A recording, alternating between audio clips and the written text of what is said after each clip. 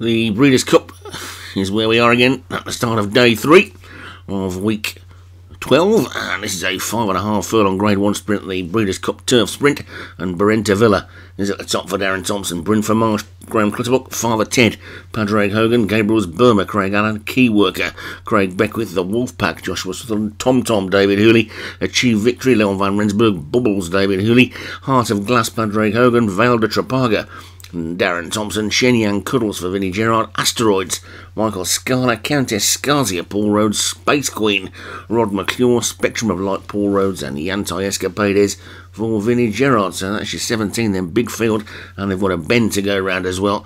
Would be fun, and away we go. A little bit slow out, closest to us was Bryn for Mash, but they sort themselves out through the first furlong or so, and it's going to be vital to try and get across to that fence, I would have thought.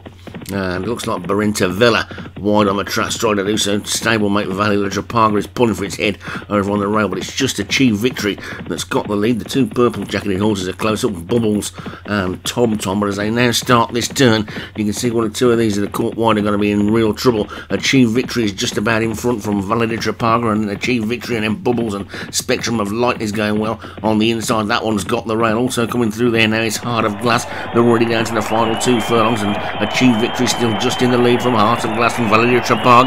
Then after that one comes Spectrum of Light, Bubbles, Countess Scarzia's trying to get in it, so too's Father Ted.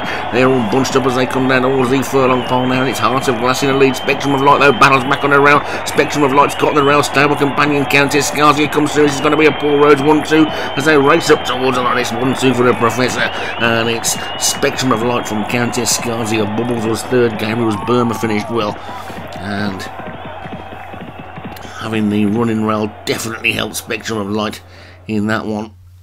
Took it pretty convincingly though. 2 of those who were caught wide never really got into it at all. And Spectrum of Light takes it for Paul Rhodes from stall 1. Countess Scarzia for Paul Rhodes again was second. Bubbles for David Hooley third. Valley de Trapaga, Darren Thompson fourth.